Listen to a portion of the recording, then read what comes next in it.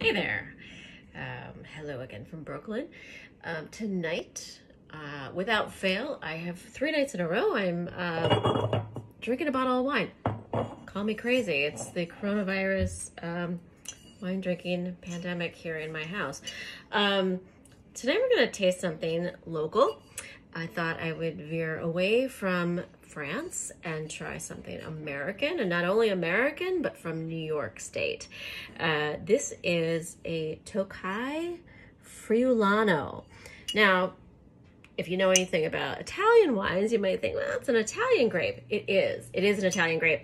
This wine is from Channing Daughters Vineyards, Channing Daughters Winery in Long Island, New York.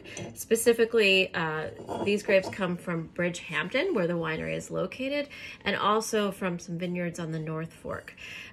So Long Island is also known for its winemaking.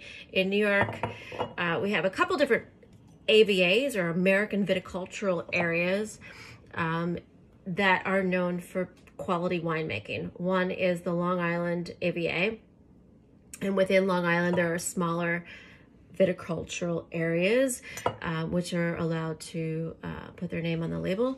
We also, of course, have the Finger Lakes, which is way up north, near Rochester, Albany, that kind of area.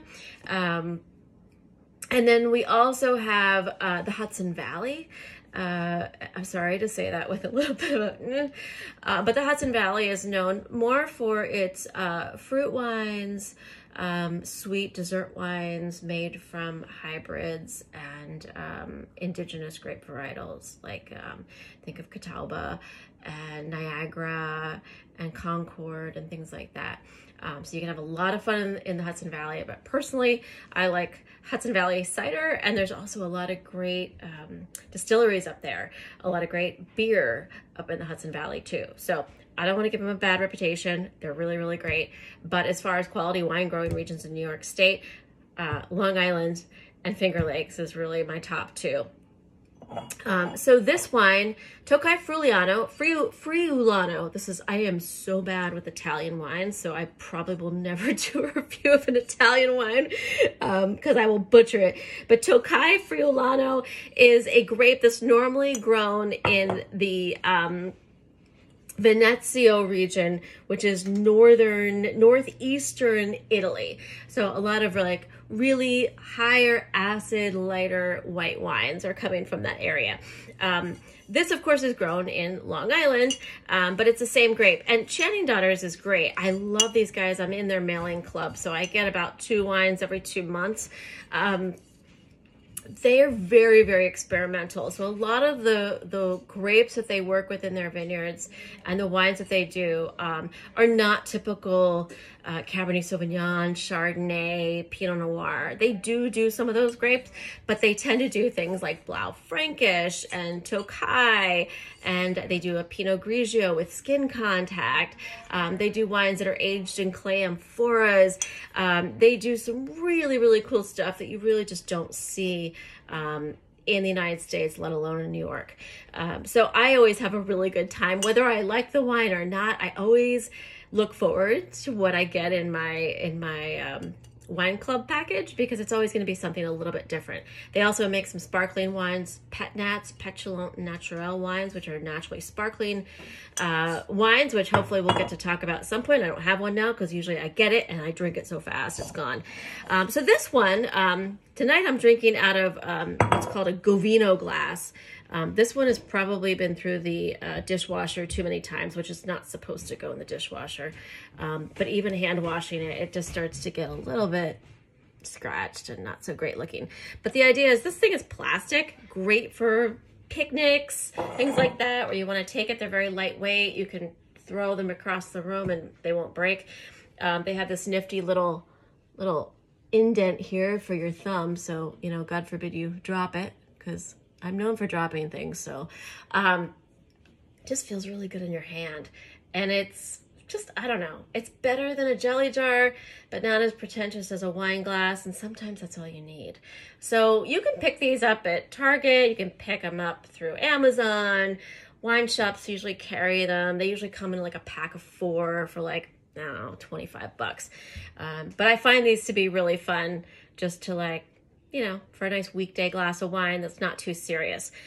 This wine retails, well, I get it through the wine club for about $25, I think is about what it retails for. And Tocai is known, it's a dry wine, but it's known for having these really almost tropical aromas and flavors. So maybe like a Viognier, maybe like a little bit similar to like maybe a buttery Chardonnay. If you like Chardonnay, you'd probably like this wine. It has a little bit of like notes of white flowers, pineapple, maybe a little bit of white plum, kind of very floral, fruity aromas on the nose. And on the palate, it's dry, so all the sugars are fermented into alcohol, but it's still light. It's got really crisp, bright acidity, so it makes your mouth water, remember? But the Vouvray, but it has some nice body to it. So I would say this is sort of a medium-bodied white wine. This particular wine is aged in stainless steel, which really keeps the freshness of the fruit. And then about half the wine is aged in oak barrels. Nothing overly oaky or anything like that, usually just sort of a neutral oak barrel. Channing Daughters has a great website where you can find every detail, every technical detail about the wine. They're super cool about that. Christopher Tracy, is the winemaker there, and I had the pleasure of meeting him years ago. He was a graduate of the French Culinary Institute, and he was also a diploma graduate from the WSET, the International Wine Center in New York, which both of those I attended, and he's just an amazing guy. He and his wife are both now partners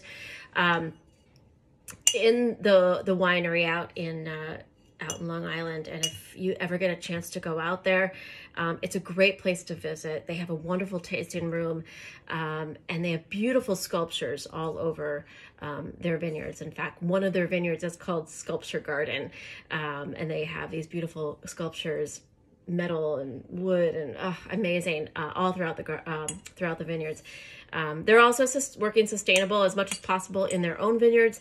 They don't claim to work organically, but sustainably. So what they're doing is trying to work with nature, with the microclimate of each vineyard to do what's best for that vineyard without putting any extra chemicals or pesticides into the soil. So really getting sort of the best thing. I highly recommend, if you're looking for sort of a local wine, or a domestic wine that's not California or Oregon, or check them out. So Channing Daughters, give you there. Let's see, we talked about alcohol before, so I should probably 12.5. This is lower than the Vouvray that we tasted the other night. So yeah, so if you like a sort of medium or unoaked Chardonnay, I think you're really gonna like this wine. And while you're at it, check out a Tocai Friulano from Italy and compare. It's sort of fun to sort of check out the same grape from two different countries or two different regions. I always find that to be a fun game, you know, if you're nerdy like me and like to play those kind of games. Anyways, I'm pairing this tonight with a vegan lasagna, tofu ricotta lasagna, which we have a vegan who lives with us, so I like to try out a lot of different vegan recipes. So I think the sauteed mushrooms, and there's some sauteed kales in there, is going to go really, really well with this. If there's any left, actually, by the time that it's done cooking, because it's taken about an hour. Anyways, we'll crack something else open and we'll talk about it tomorrow. All right, have a great night. Bye.